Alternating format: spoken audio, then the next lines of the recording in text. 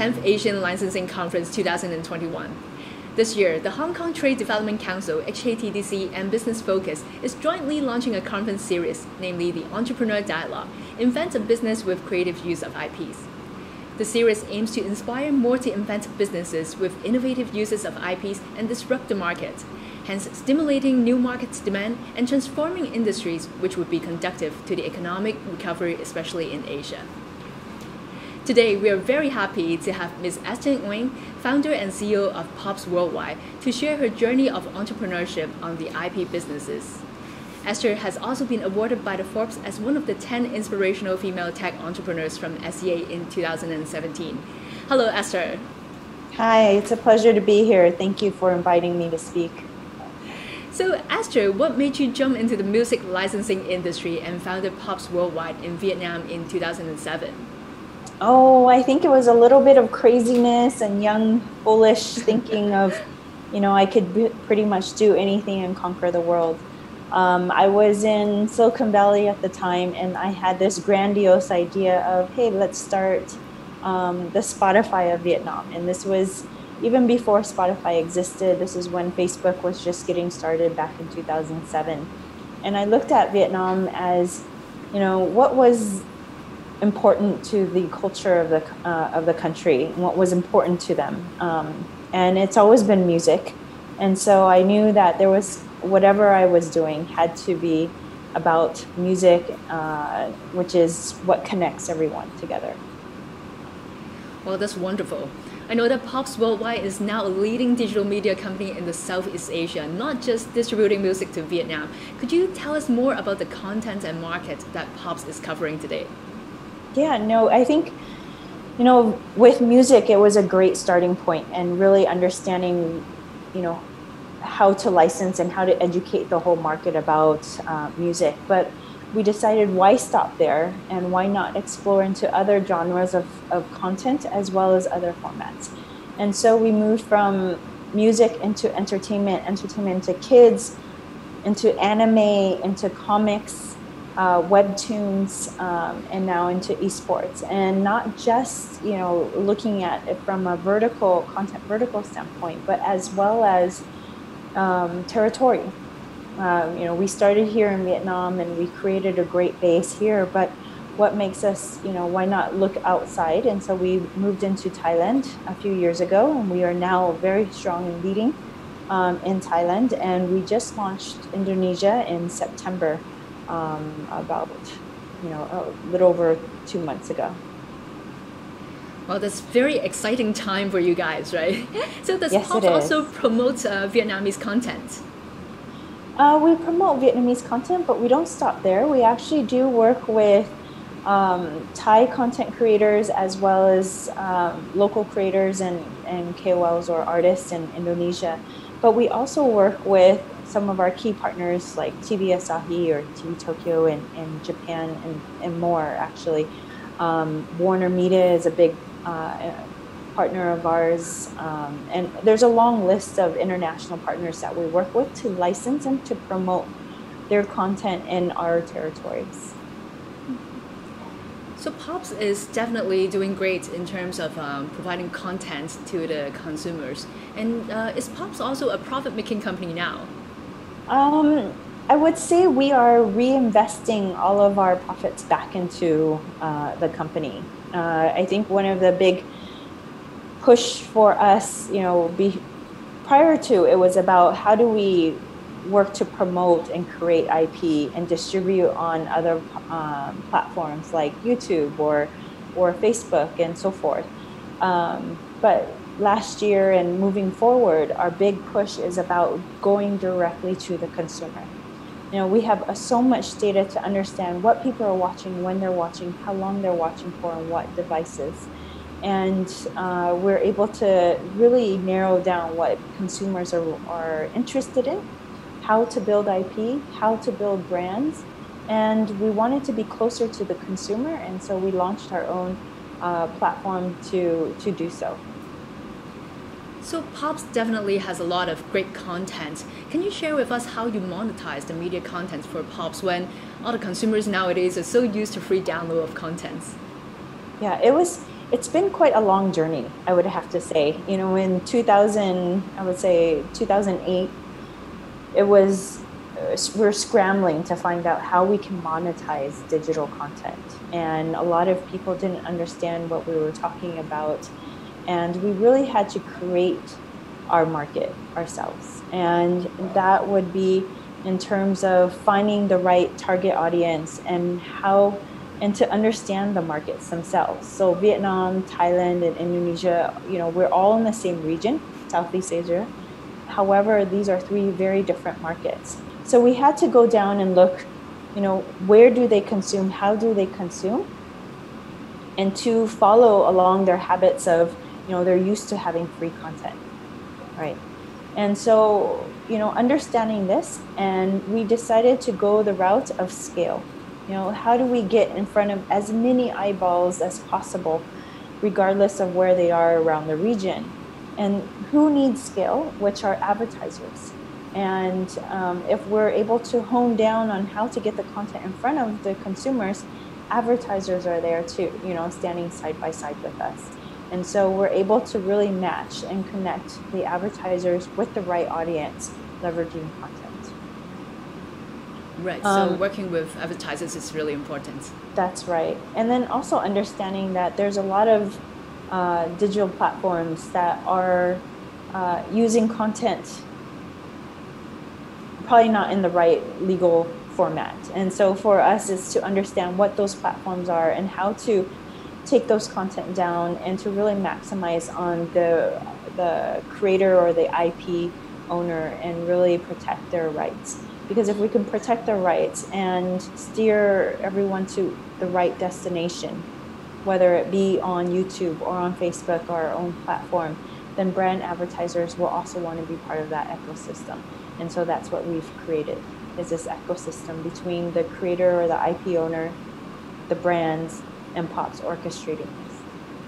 So talking about protecting the IP owners, how do you recruit and reward the musicians, producers, and artists or licensors per se in distributing their music and videos? I think with POPs we are very aggressive, but we are this silent tiger that comes up out of nowhere and really goes in after these parties, and we're persistent. We're very persistent on, you know, making sure that the IP is protected. And it's like guacamole. You hit them, you know, once and they go down and they come back up. And so it's a constant game of guacamole. But we're persistent and we'll continue to go after them until the market is educated enough and to understand that, you know, if you want quality content, you want still free available content, you can still get that, but on POP's platform or POP's branded destinations. Right, so persistence is definitely very important. That's so let's right. talk about OTT. Is POPs moving into the OTT over-the-top service, and how do you see the OTT market? Oh, absolutely. We are moving ahead quite aggressively, actually. So we've launched our service in Vietnam. We've also launched our service in Thailand, and next year, Q2, we'll launch in Indonesia. I think one of the biggest differences between POPs and a lot of the other OTT players is that we are regional, but yet we are local. We have 3 different markets with 3 different products. We're not a Netflix, we are not a View who has one product and they just turn the switch and you can, you know, there you have it, it's the same. For us, we believe in local content for local market, local team for local market, because every market in Southeast Asia is so different, as I mentioned before, and we firmly believe that. And so our product is not just a, you know, one size fit all. It's very localized, it's very custom for the users in each market. I see that POPs pay a lot of attention to consumer behavior in different parts of Asia, for example. So do you see any change in consumer behavior over the content streaming industry amid the COVID-19 pandemic? And would you say it's an opportunity or a challenge for you guys? It's both, I would have to say. You know, we are definitely one of the lucky ones where COVID did not have such a great impact on negatively.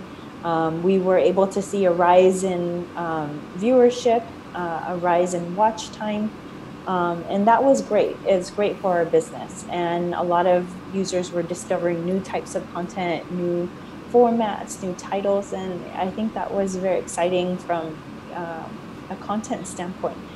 However, COVID, we are not immune to COVID. So we did see an impact on maybe say advertisement, because we are not dependent on users paying for the service, but advertisers to spend. And they were subjected to lower spending by consumers, or they were more cautious, so they weren't advertising as often.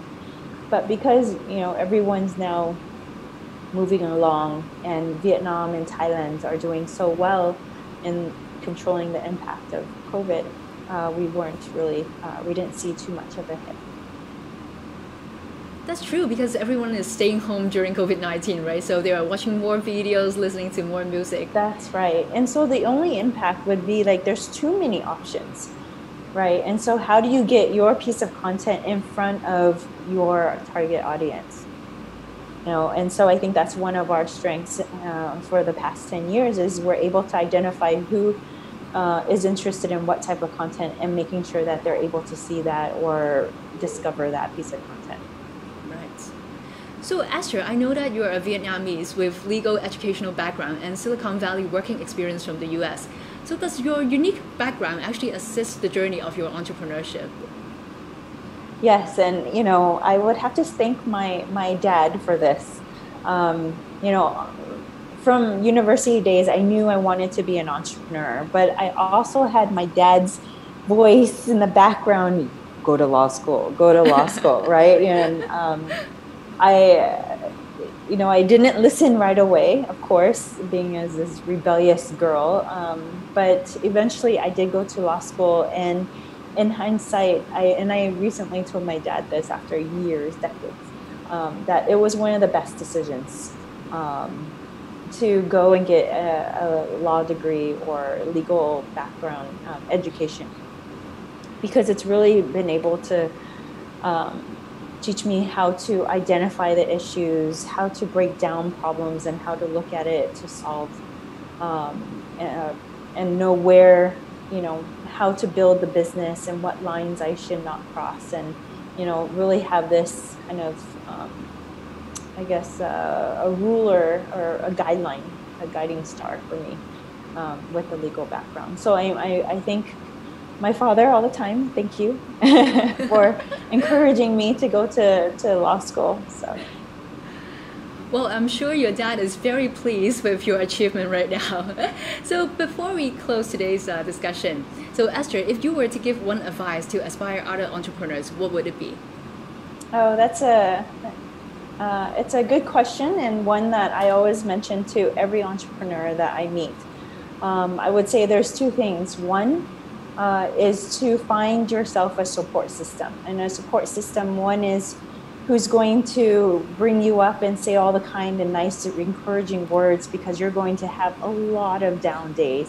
And so you want to have that person right by you. Also, you need to find a team, and I mean team, of mentors, because you're going to need to tap into them at one point or another, either for financing, for advice, for questions that you may have during every aspect of your business or every growth stage of your business. So it's always very important to have people who have been there and done that help you guide yourself in your journey going forward. Secondly, I think, and this is most important, is persistence. I think it's super important that entrepreneurs keep going, never give up, because you're going to not get it right the first time. You're going to have to try and try again. You're going to have to find different ways, think outside the box. And so persistence is super important for you to get through all of the different challenges, because the answer is not going to be there for you. You're trying to build something new and something great, and so you have to find your way. And so don't give up, and entrepreneurship definitely rewards persistence. Yes, indeed. The journey of entrepreneurship can be lonely sometimes, so it's very important to have your mentors and your team with you. So thank you so much, Esther, for the very insightful sharing today. To those of you who are watching, if you have any question or interest to further exchange with Esther or explore business collaborations with Pops Worldwide, Esther and her team are now attending the Hong Kong International Licensing Show, which is concurrent with Asian Licensing Conference. You may ask HATDC to help connect you with Esther. Thank you so much, and bye-bye.